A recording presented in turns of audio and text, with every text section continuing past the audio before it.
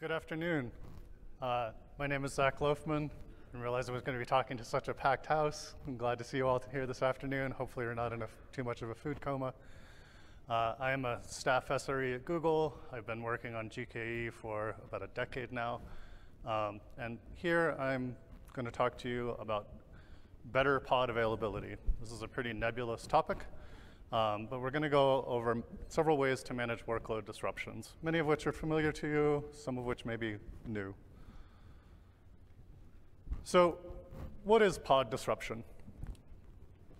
Anything that interrupts a pod before the application exits can be considered disruption. Now, that's a super nebulous definition. There's so many things that are actually in this envelope. And in fact, the Kubernetes documentation even has the taxonomy of these, splitting it up into involuntary and voluntary disruption. By the way, I have uploaded these slides to Sched, so if you see me putting links in here, you can follow those, or you can just take pictures.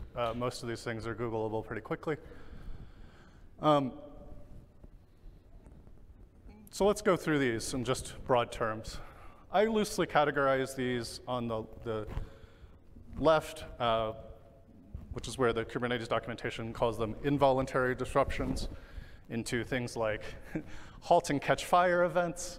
They are hardware failure, OS failure, network failure, anything that just stops your pod suddenly.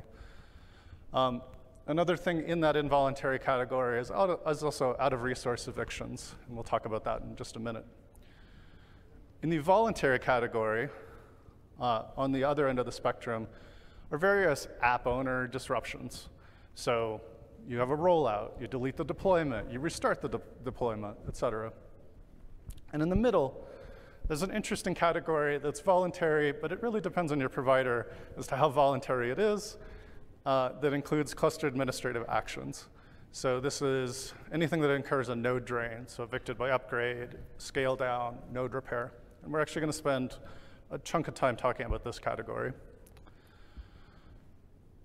So that's categorizing it into voluntary and involuntary, and a lot of that has to do with how the pod, how all of the Kubernetes machinery reacts to that particular disruptor. But we can also talk about, is this good disruption or bad disruption? Now, this is, of course, a qualitative definition. But anything that's, the pod is interrupted when you want it to be interrupted is good disruption. Most of you are running workloads that are infinitely running, right?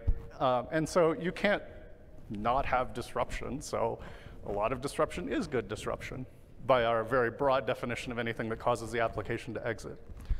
Bad disruption, anytime the pod is interrupted unexpectedly by your own definitions, that's bad disruption. So now we can start to look at that previous taxonomy again, and we can start to describe kind of best practices around these disruptors. For any of this broad, like halt and catch fire category, it's mostly bad disruption, and it's mostly driven by hardware and software quality. You've had this one hammered into you, I am sure, but your best practice here is to design for failure. There is, we could talk about making sure you get quality hardware and software and keeping patches up to date and yada, yada. That's a whole other talk. There are ways Kubernetes can actually help you here. There are things like anti-affinity and topology spread constraints to make sure that you actually keep pods apart on nodes, on replicated applications, or apart within availability zones, again. On the other end of the spectrum is the kind of application owner disruption. This is, I'll say, mostly good disruption. Config changes in Kubernetes, mostly good. Obviously, and this is the other part that has probably been hammered into you over the years, the best practice here is things like robust change management. So most of you here are probably practicing some form of GetOps. That is a form of robust change management, especially with proper review, et cetera. There are other practices like we employ internally, like multi-party authorization for manual changes. So if you ever have to go slightly off of your existing patterns, making sure that you at least have someone looking over the shoulder. There's actually multiple ways that Kubernetes can help here. I'm going to talk about one big one here. I'll also mention that things like the deployment rollout strategy are a great example for ways you can limit disruption during cluster administrative actions. But one big one that I'll mention is PodDisruptionBudget, because it actually interacts a lot with some of the topics we talk about later. So drilling in on PDB, I'm sure that most of you how many of you are familiar with PDBs? Okay, good. I'd be a little disturbed if not. But PDB specifies a disruption limit. So you can have at most 1 pod down, 2 must be available, 80% must be available, et cetera. In general, PDBs are meant to help protect replicated apps. And they can be used on any scaled resource. They are honored by most of the voluntary disruptors, and in general, most of the disruptors. The one case where it's a little bit best effort is actually on the next slide, which is the out-of-resource evictions. If you aren't using PDBs, you should be. So if you aren't familiar with the topic, you should probably go research. So now we're kind of moving into the middle of this taxonomy. Out-of-resource evictions are interesting. The Kubernetes taxonomy puts them in the involuntary camp, and they are because you have to make decisions quickly on this. They aren't necessarily involuntary, though. You might voluntarily configure your cluster for these. Again, this is a broad topic. In fact, I think there was even a breakout this morning talking about about evictions and tuning requests and limits. So here you have to decide where your trade-offs are. For example, if you're tuning for utmost reliability for a specific pod, you're probably going to want to avoid oversubscribing your nodes, which means your requests are equal to your limits around. So, but in general, people like oversubscribing their nodes, and it depends on the workload, et cetera. So if you're tuning for cost, you're going to be looking at things like pod priority. Resource evictions are one of the cases where PDB is only honored on a best effort basis. And in particular, when a node is running hot and has to evict something immediately, that's a case where PDB just isn't really honored at all. So now kind of whittling into the middle is this class of cluster administrative actions. So it's node drains in particular. Most of these are actually driven by automation these days. Actually, I'm curious, how many of you regularly take nodes out of service on your own, like manually use a kube control drain? Okay, not a ton, but there you go. So, right, most of these actions are covered by automation these days. In particular, cluster autoscaler, upgrades, and things like node repair. And I'm actually going to focus here for the rest of the talk, because this was a surprising area where there was a lot of divergence between providers and implementations. And so now I'm going to talk about a particular case study. So I came at this while working on a framework called Agones. Is anyone familiar with Agones? All right, cool. We have a few hands. Agones is a framework for running dedicated game servers in the cloud. For those of you who aren't familiar, the idea behind this is, you and I want to play a FIFA match. Games, we both connect to the same pod in the cloud, and that's what's I'm trying to indicate here by these controllers connecting to a pod. And that pod runs a simulation of the game state. Now, game servers are an interesting case study in disruption on Kubernetes. So the problem here is that actually each pod is a game session with its own in-memory state, its own basically simulation of the state of the game. And these can run as thin as a very lightweight simulation of particular players, placement, et cetera, to all the way to I'm going to render a bunch of stuff and then pipeline that out, kind of similar to how like Stadia or other games in cloud would go. And they all have direct player connections, like straight to that pod. There's a few exceptions to that as well. A single game session can last from minutes, mobile games, et cetera, to hours, and even longer in the case of companies that are running like MMOs on game servers, which we saw plenty of as well. There are cost and complexity trade-offs and literally like game development trade-offs to implementing any sort of reasonable like checkpoint restart for game servers. And an example of what I mean there is if any of you have played a popular MMOs, you might have seen a little interstitial pop-up saying, hey, the number of players on this particular server is getting low.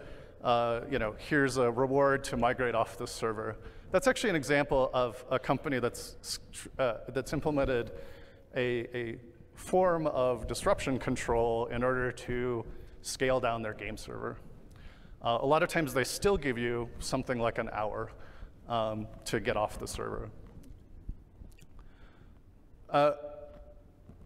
So this actually presents a unique challenge in the Kubernetes landscape because most of the Kubernetes workloads are actually not intended for just running forever.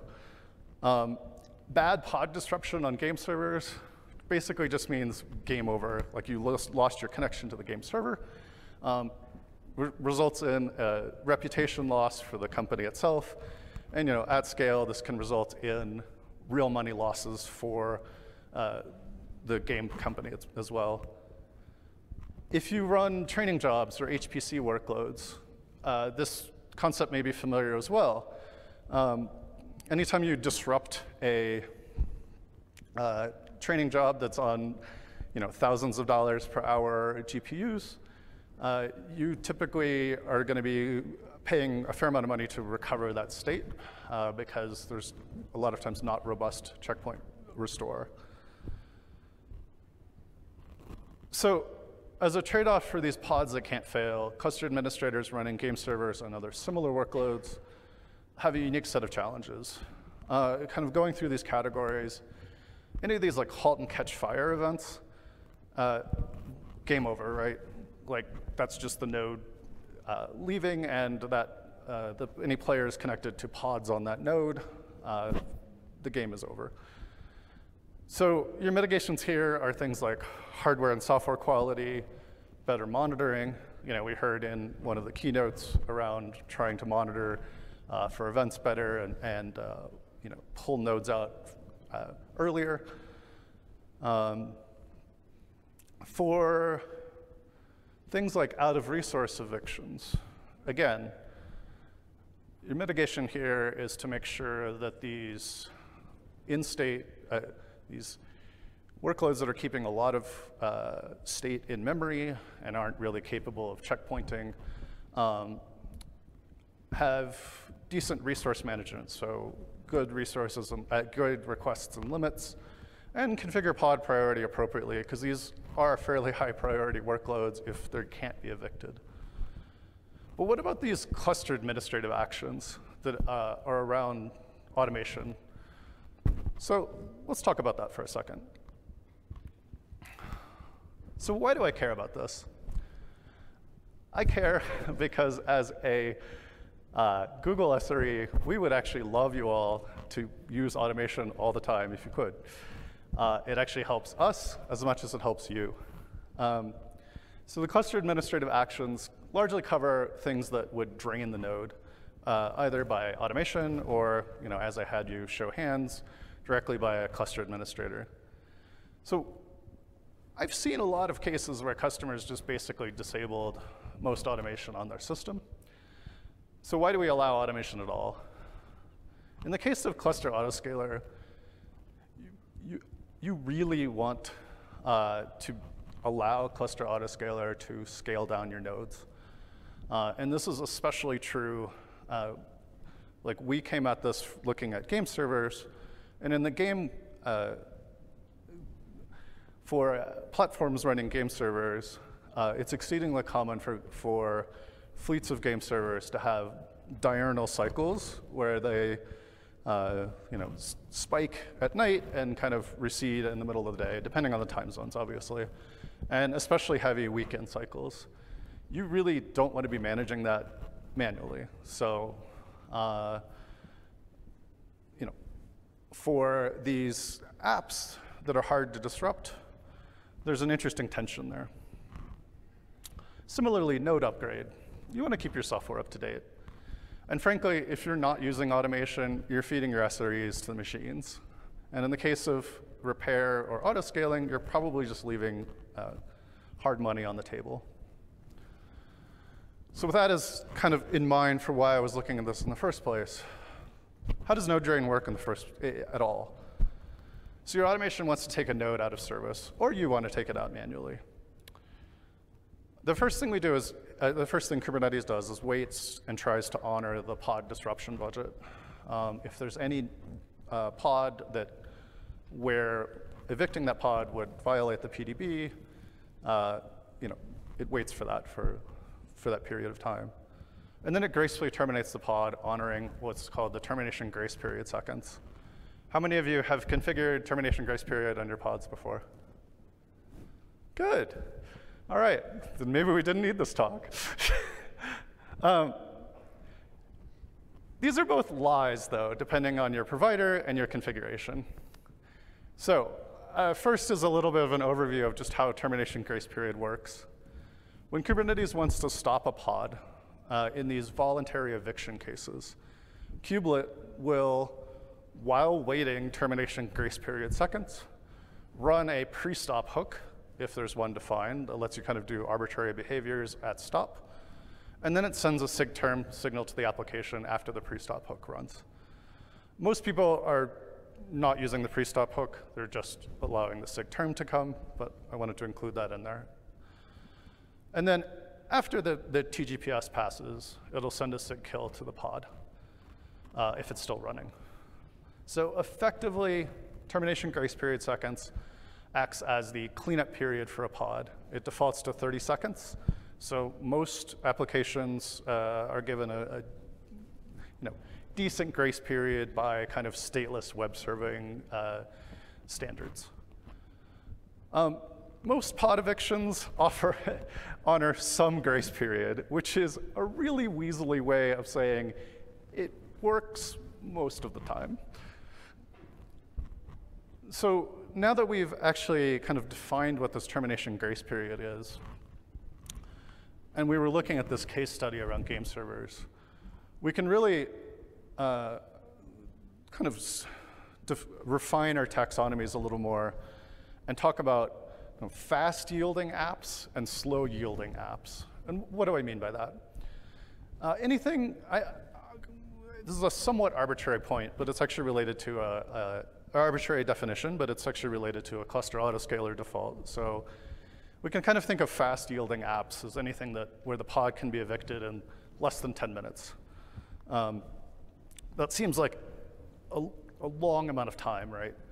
And it covers most RPC servers and HTTP servers, and it covers most stateful workloads. And I might get a little bit of a challenge on that, but it's most stateful workloads that are keeping themselves, maintaining their state on disk, your databases, et cetera, can typically checkpoint in this amount of time, usually much less.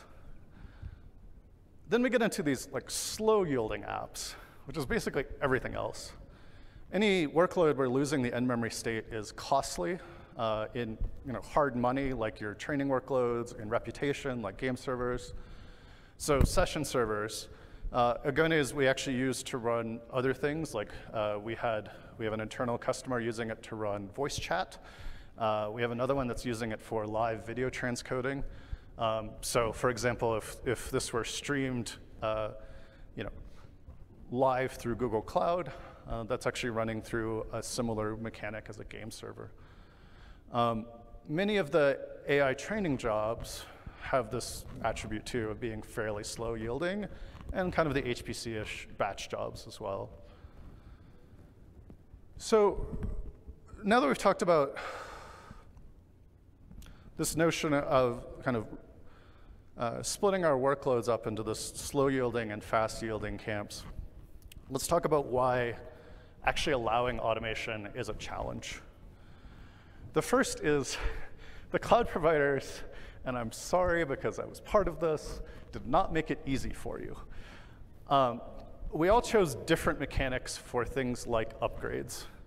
At Google, GKE on a standard surge upgrade will basically just disrupt your pod if the combination of the PDB plus termination grace period lasts more than an hour. So we chose that the upgrade operation itself has priority. On AKS and EKS, they both fail the upgrade operation after 15 minutes or 30 minutes. Those are both configurable. And so they chose that the upgrade operation should kind of more toil towards the whoever's maintaining the upgrade in the first place. One advice here is, A, depending on your provider, you might just be able to bump the upgrade operation, like timeouts associated with disruption. And then B, a lot of the cloud providers are actually starting to provide automated blue-green upgrades where they scale down one node pool while another, scale down one set of nodes while the other set of nodes scales up.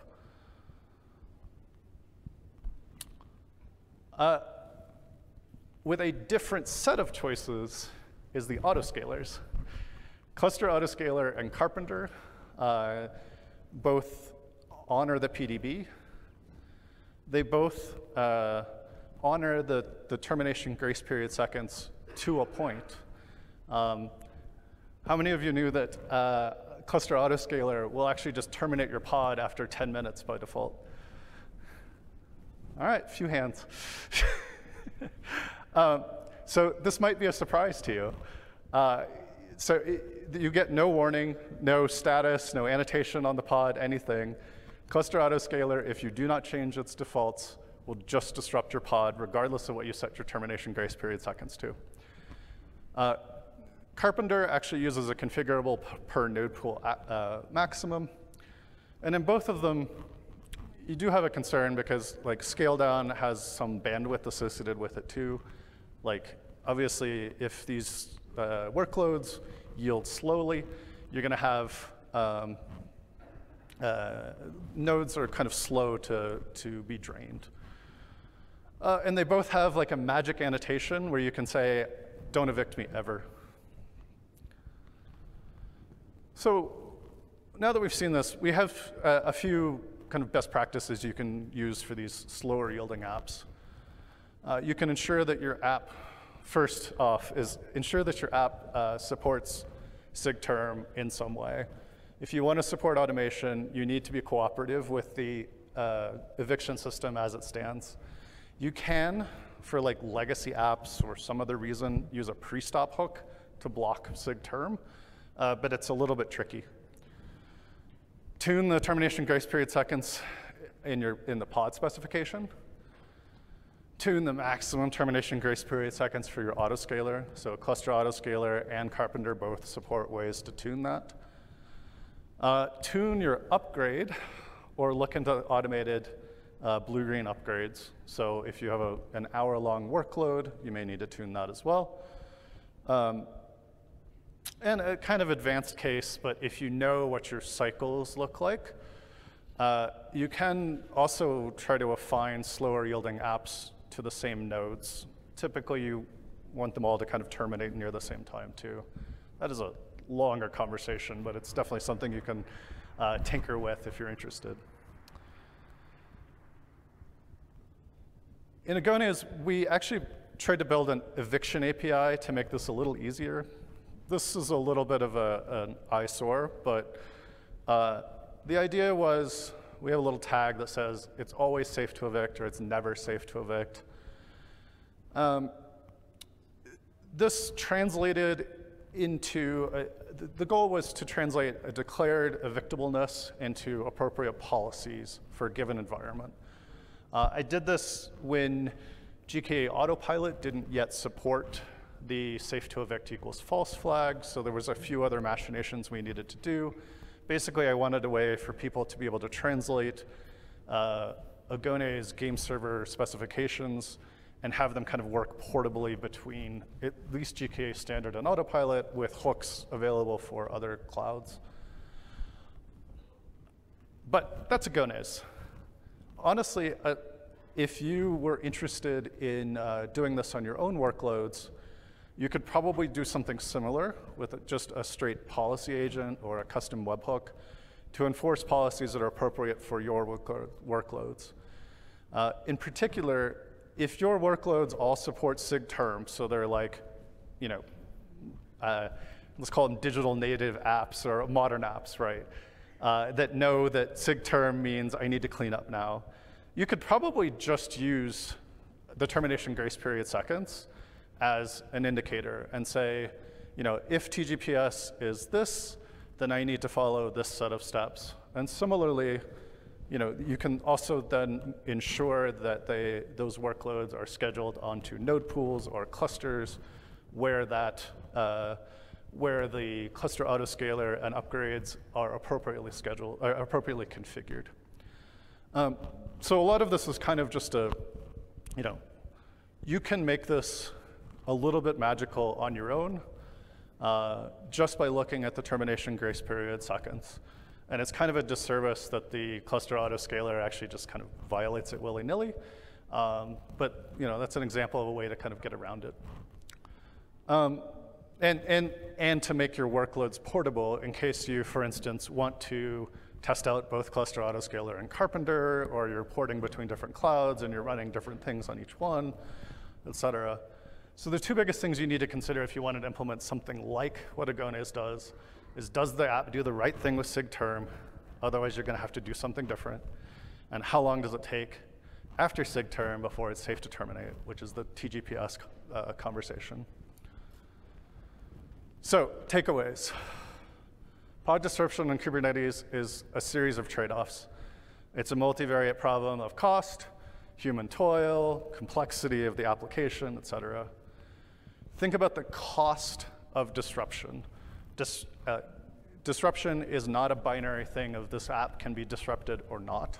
Disruption is a cost associated with what is the cost of disrupting this particular pod, and engineer appropriately. So for application owners, think about, can you introduce some sort of checkpointing, or is it too expensive in complexity of resources? So if you do have an application like a game server, you know, how do you convince the game developer to allow some sort of checkpointing, introduce, you know, during cutscenes, we reconnect the clients, stuff like that, right? For app owners and administrators, with fast-yielding apps, make sure to tune your PDBs, consider things like topology, et cetera. With slower-yielding apps, also make sure to tune your termination grace period seconds and tune your automation appropriately. And with that, I am going to take some questions. And just before I do, I will be at the Google booth from like 4 to 6 p.m. today if you have any questions you just want to chat with me about too. So.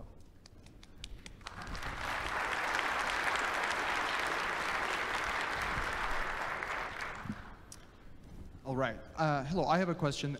So famously, a lot of the workload operators, like replica set, stateful set, they don't use the pod eviction API. They just go ahead and delete the pod.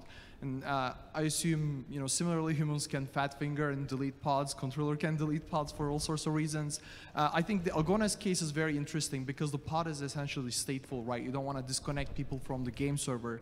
I wonder, has there any interest in SIG apps or any other interest groups before to look into maybe some sort of external system to consult to before allowing a pod to be evicted or deleted in the first place? That's a super interesting question. So the question was, is there a notion of like a central disruption controller to ask, can this pod be evicted right now, or disrupted right now? I don't know of an effort like that. I'd be actually super interested in it. But that is actually how some like Google systems are arranged, for instance, is instead of like trying to federate disruption outward, we try to like kind of centralize it in and say, can this thing be disrupted, so we can make like central decisions around this. And I think it's something worth considering.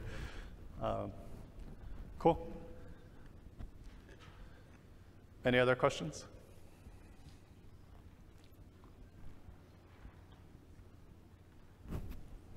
Awesome. Well, thank you all.